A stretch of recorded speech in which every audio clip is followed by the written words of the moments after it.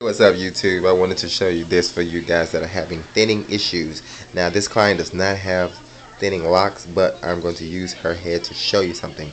For those, say for instance we're going to use this lock right here. Say for instance this is thinning around this base. What I would do is, one, I would start by doing the interlocking method, bringing, say if this part was thin, I would bring this thin part into my base. So once that I bring that part into the base, I then would do a light sew-in technique, just a light, maybe go through it 3 or 4 times to bring in, make a new base kind of, and as it grows, that part that you sew is just going to grow into the lock as the lock grows. So one, I would advise starting with a light interlocking method where you will just go through the lock, bringing the thinner hairs. Say if you wanted to alleviate all of this up into this part, I would do a locking, interlocking till I got the thicker part where I wanted it to be.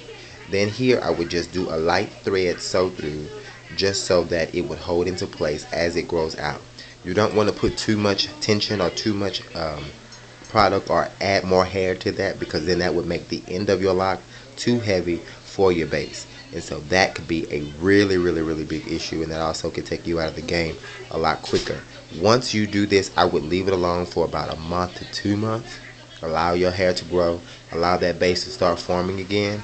I wouldn't put anything on there but light products and maybe a spray. No gels, no ponytails, no pullbacks or anything. I would just leave it alone and let it go. Sometimes you just have to allow the hair to reset itself and come back into it. For those that have thinning locks, smaller locks, or locks that are pretty much around, let's say, here's a good one, around this size, I don't recommend a every week maintenance. I don't even recommend a every 2 weeks. Give it once a month, twist that hair, train it, and let it go. As you see here, she just came from under the dryer, and from its edges on back, she's good to go. There's no gel, there's no flaking, there is no dryness, there's no nothing. And you see they are moving.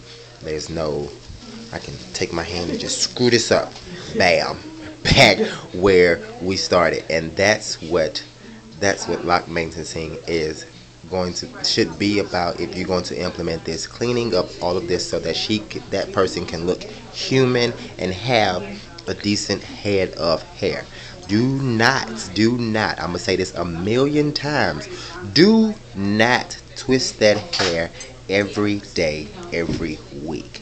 And do not let no one tell you that you need to twist your hair every week to every 2 weeks. If they do, figure out why.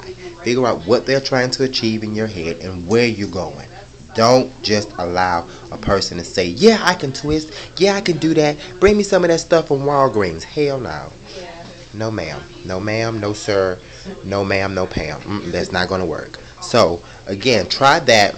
Try using a light amount of thread on your bases to make sure that you have that lock part where you need it to be. Do a small amount of the interlocking and leave it alone. Just leave it completely alone and give it a month, 2 months, and once you get back in the game, you'll be good to go.